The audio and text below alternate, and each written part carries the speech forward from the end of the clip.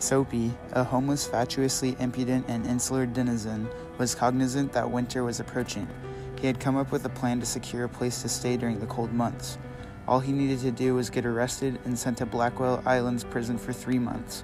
Then he'd be set. Soapy's first stop is a fancy restaurant, which he plans to dine and dash in. However, as soon as he walks in, the restaurant's security turns him out and pushes him back on the street. Soapy then goes to a casual diner with the same intentions. This time, he was let in and finished his meal.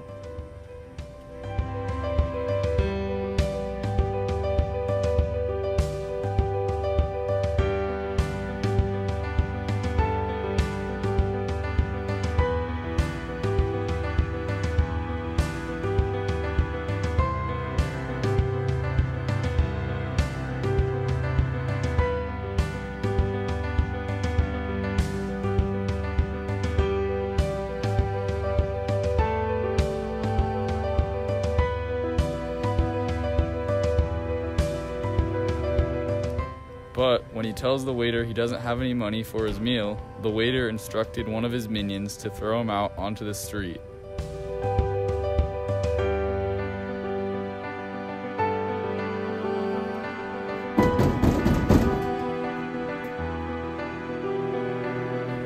Next, Soapy went to harass a random young woman.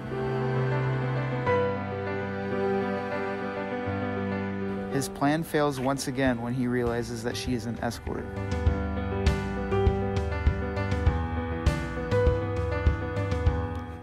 Soapy decides next to cause a ruckus and act like he is intoxicated. The cop's reaction was a surprising one though. He just assumed that Soapy was a frat boy and decided to leave him be. Soapy sees an unattended umbrella leaning against a newspaper stand while its owner was purchasing the Daily News. He went and grabbed it, prompting the man to call the authorities. The man backs off, however, telling Soapy that he had found it in the restaurant that morning. Soapy, despondent, walks by a church and hears the lovely anthem emanating from within. He recognized the soporific tune from his childhood, back when he had friends, family, and a good life ahead of him. In that moment, he decided that he would turn his life around, get a job, and change for the better. During this moment of revelation, however, a suspicious cop accosted Soapy, accusing him of being up to no good. Soapy began to argue in his defense, but the cop didn't care.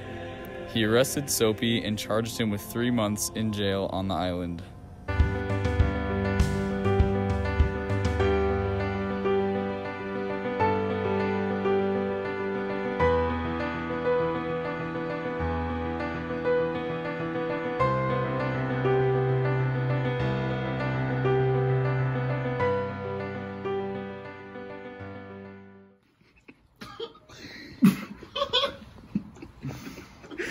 Choo-choo.